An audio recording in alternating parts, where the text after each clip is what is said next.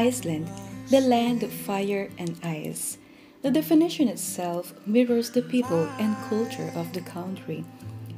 During our 5-day stay in Reykjavik, I had the privilege of meeting the Reykjavik art team, a group of visual artists of various ages and with a range of different backgrounds gathered together to showcase their works of arts.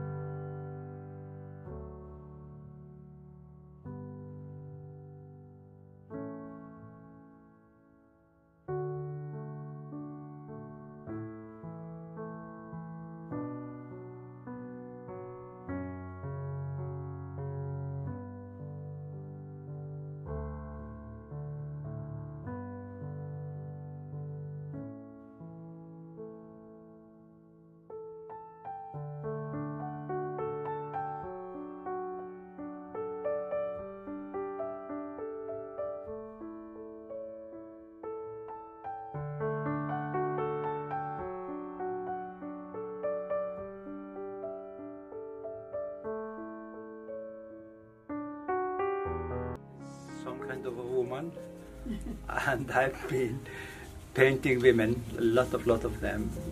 That started from, of course, model drawing. I want to exaggerate the woman's form, make them strong and bold, like a little bit like a sculpture. So, and I have to do it to keep myself alive.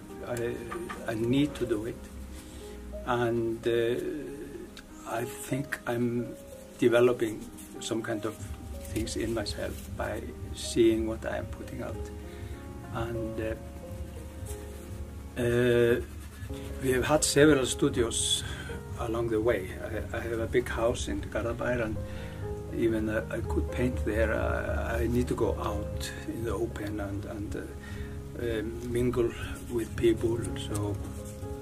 So really, yeah, get together to get ideas and just to thrive. So it's social, it's therapeutic, it's a way of life, and it's a part of me, and I need to express myself.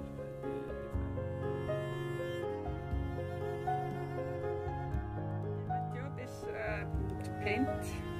Oh, sorry, to teach young kids to paint, and that is a very pleasure job because they are so open-minded.